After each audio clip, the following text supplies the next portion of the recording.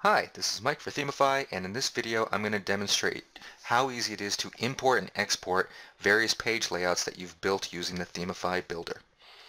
To export a layout that you've put together, simply come on up to the admin bar under Themify Builder and come down to Import Export.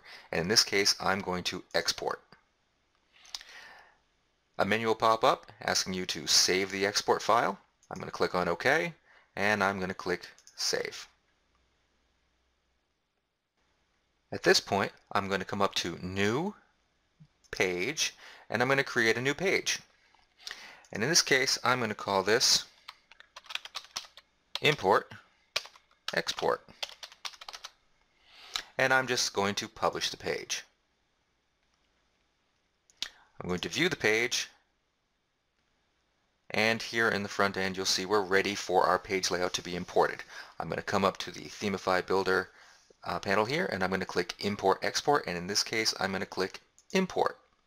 This is going to override any pre-built layouts that you've put on this page, but in this case we have none, so it's okay. I'm going to click on OK, and here I'm going to upload our exported file from the previous page.